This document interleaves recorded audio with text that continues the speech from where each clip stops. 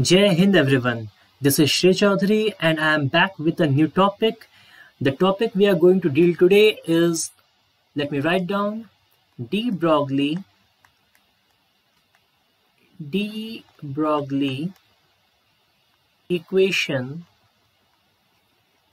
equation for wavelength of an electron. So this is the topic that we have to take. Before going into the topic, let me tell you what de Broglie said.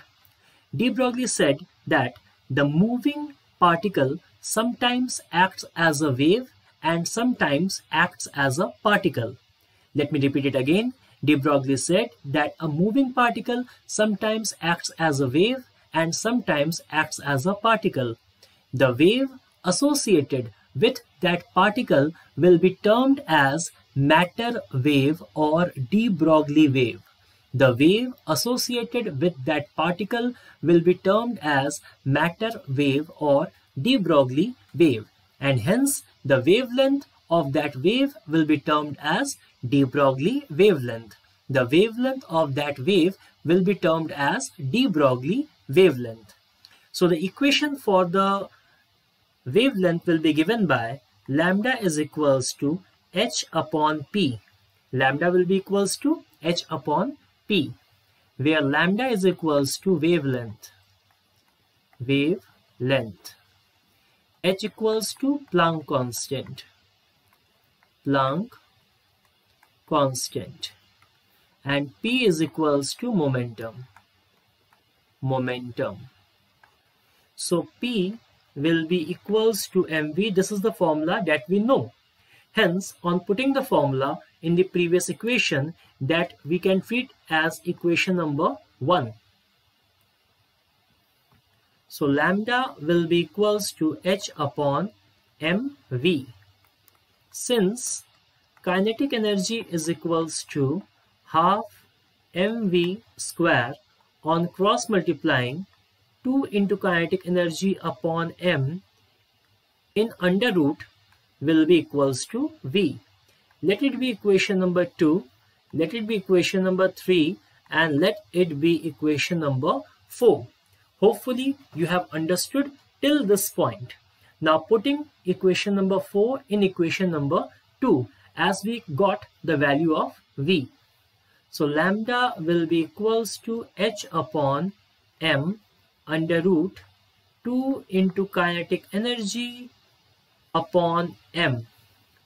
When this m, we try to bring it inside the under root, the equation we will be getting will be h upon under root 2 into kinetic energy m square upon m. This m and this m will get cancelled out. So let me erase this circle, or otherwise it will just create a confusion. So the final equation we are here with lambda is equals to h upon under root of 2 into kinetic energy into m.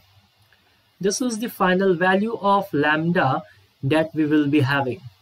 Apart from this, this equation can also be rewritten as, since we know that kinetic energy is equals to EV naught. On putting this value in place of kinetic energy, we will be getting lambda is equals to h upon 2m EV naught, where V naught is the stopping potential. Do remember that V naught is the stopping potential. Let me write down V naught is the stopping potential.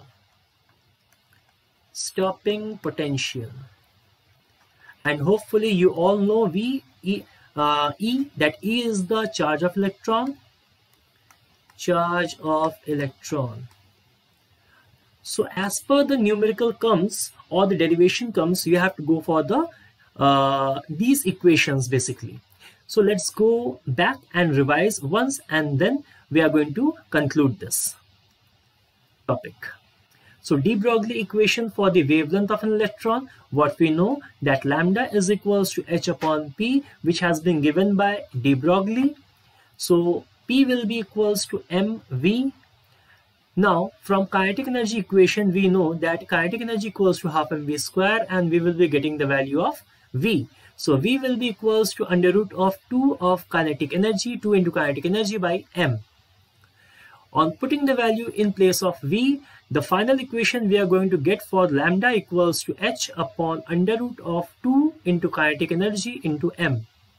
Hence, in place of kinetic energy, we can also use EV naught, and the final equation, or the one more equation, one extra equation that we are going to get is lambda equals to h upon under root of 2m EV naught, where V naught is the stopping potential and E is the charge of electron. Hopefully you understood till this point. Thank you.